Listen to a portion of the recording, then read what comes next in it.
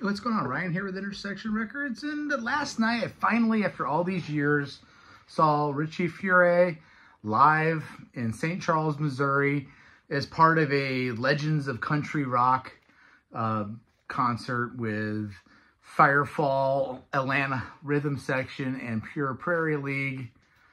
You know, I got there thinking that Richie would probably play, at least second or third in the lineup.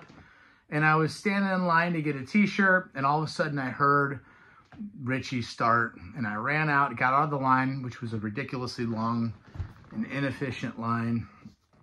I'm a huge Richie fan. I loved Buffalo Springfield when I was in high school.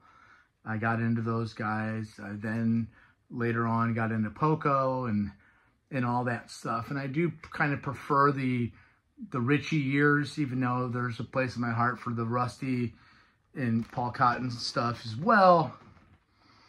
Richie was great. He was on acoustic guitar. There was no drummer. It was just him and another acoustic guitar player. His daughter, Jessie Lynch, on backing vocals and tambourine. And it was as stripped down as you can be. The show started at 7, and they played till about 7:45. Opened up with the classic On My Way Home, from Buffalo Springfield, Neil Young written song. And then Picking Up the Pieces was next off the debut album from Poco. Or was it the second album? Anyway, one of my favorite Poco songs. They then went into Good Feeling to Know. And again, there's no drummer, there's no bass player. So Richie's really just hammering out the time. He's working with his other guitar player. I don't know that guy's name. I don't know his name, but he was good. Wasn't over the top. Again, Richie's 80 years old. Richie's got his daughter doing beautiful, vocals and helping with that 3-part harmony. What's great about Poco and Buffalo Springfield is those harmonies. And these three folks were doing it right. They then played the Buffalo Springfield song, A Child's Claim to Fame.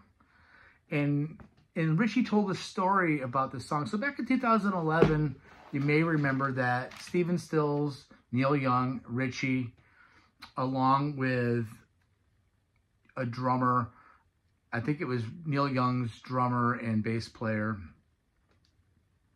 rebooted Buffalo Springfield for Bonnaroo 2011.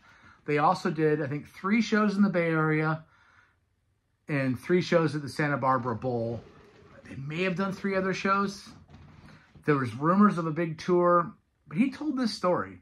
So they were at the Santa Barbara Bowl, and they played A Child's Claim to Fame, which is a song about relationships, a song about, why do we keep lying to each other? We keep, and Neil Young after the song said, "Did you write that song about me?" And Richie's like, "Yeah, I did." And, if you listen to the lyrics, it's not the most, it's a little bit of passive aggression that Richie probably had with Neil. Neil was kind of coming in and out of the band. He wasn't as reliable. He wanted to do his own thing. He was already working on a new solo, his first solo album. And Richie didn't feel loved, I guess, and wrote that song, Child's Claim to Fame from Buffalo Springfield, about Neil Young. And Neil Young at that moment realized that it was about him. And again, it's about him being a little selfish probably, or certainly Richie feeling like he's not completely in and he's just waiting for the next lullaby, and that will pacify the fact that we'll never have to deal with a relationship type of thing, if that makes sense. The next song was Don't Tell Me, which is a Leanne Womack song that his daughter sang lead on. Beautiful voice, beautiful woman. Jessie Lynch sang nice there. Wake Up My Soul was next. I was not familiar with that. I'm assuming it's something. Richie left the industry, or certainly pulled away after he left Poco. He did 2 albums with Chris Hillman and J.D. Souther. And then really kind of found God, became a pastor. I think he's a pastor in Boulder, Colorado for years. I don't know if he still is. Wake Up My Soul seemed to be kind of along those lines, religious. Then he dedicated the next song, one of my favorite songs, the first song I learned on guitar when I was 35, Kind Woman. Dedicated to his 57-year marriage to Nancy, who really, you know, one of the reasons he left Poco is because his marriage is breaking up. They were separated. They weren't even living together. He knew that the road was going to ruin. And one of the reasons he left Hillman, Furay, and Souther, Hillman, and Furay, is because of that relationship. It was tearing apart. He dedicated Kind Woman to his wife. It's such a touching song, and it was beautiful. Then he played a song called Someday that I wasn't familiar with, and closed with a song about America called America.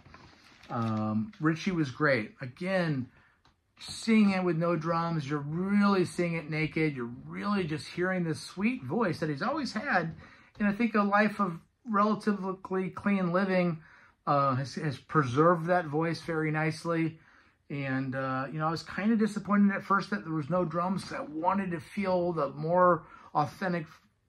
I wanted to feel it something closer to the record, but then I realized a couple songs in, I'm getting it even better. I'm just seeing the naked essence of what he can do as a musician. I'm seeing him struggle, because if you've ever done a gig without a drummer, keeping time is an issue. And, you know, you have to keep that time. Somebody has to. Richie was that beat, you know, and it was a special night. Check out my channel. We try to do shows every day. Peace out. See ya.